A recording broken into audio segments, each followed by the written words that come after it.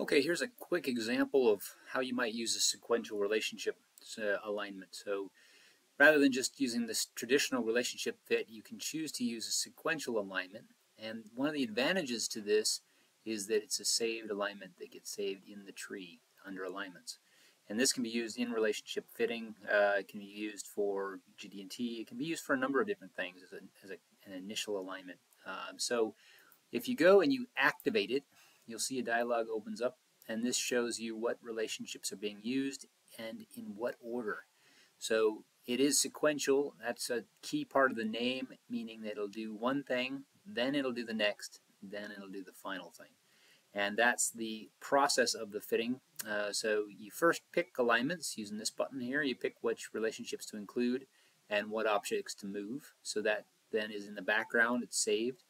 And you then choose the degrees of freedom that you want to apply for each one of the individual relationships. So in my case, I'm fitting this conical top to this big cylinder.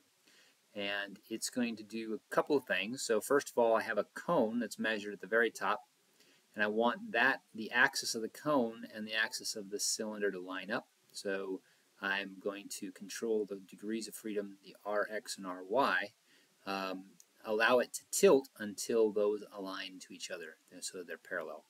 So that's the first thing. And then if you notice, those are not adjusted by the other relationships. So that is then held. The next I have the points to the mating base plane. So that's that base plane here. So that will then move it over in Z.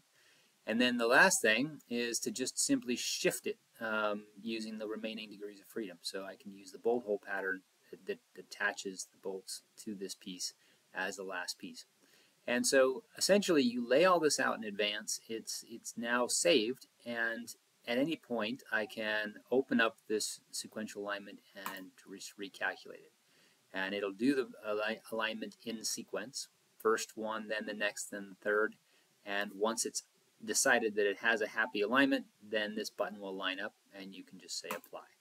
And it will move everything over at one time. So as you can see, the cone is now aligned with the cylinder, the bolt hole pattern lines up, and you can see the individual errors. So that's the whole concept. It actually has an undo as well, so you can move it back. That's kind of one of the fun things. It's kind of a newer alignment and gives you some extra control. And that's an introduction to sequential alignment.